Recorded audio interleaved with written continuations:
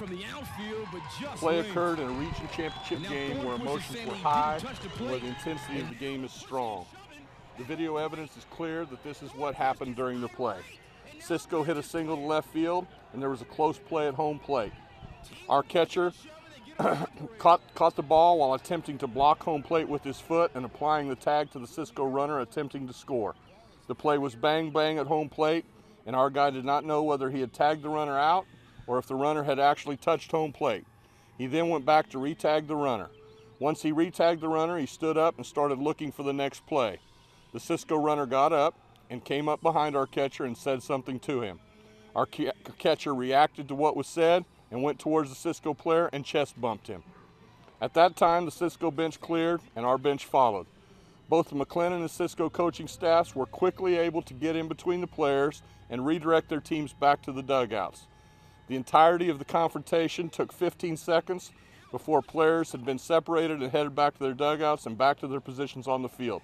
Let me restate the fact that the entirety of the situation took 15 seconds and not a single extended arm push or punch was thrown.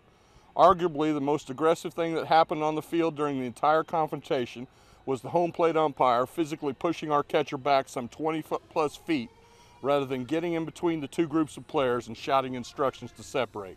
Make no mistake about it, in my opinion, the home plate umpire played a key role in creating the situation.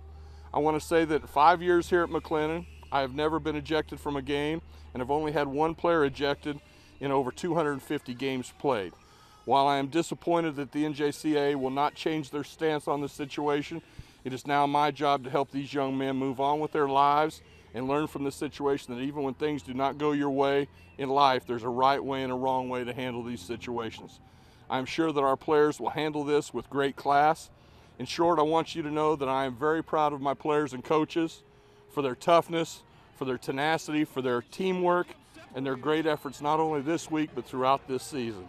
Is that these kids and the Cisco players are really talented kids who have put in a lot to this deal, all right? And in one moment of a championship atmosphere, okay, bang, bang play, okay, for 15 seconds this happened.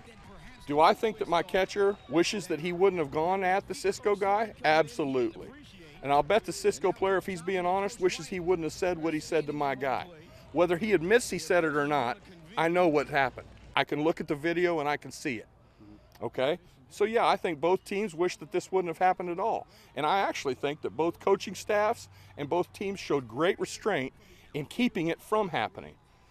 This idea of it not being a sportsmanship thing is crazy because we have video proof of 15 seconds after this happening, a Cisco player and a McLennan player hugging at second base, for crying out loud. That's how violent this entire thing was.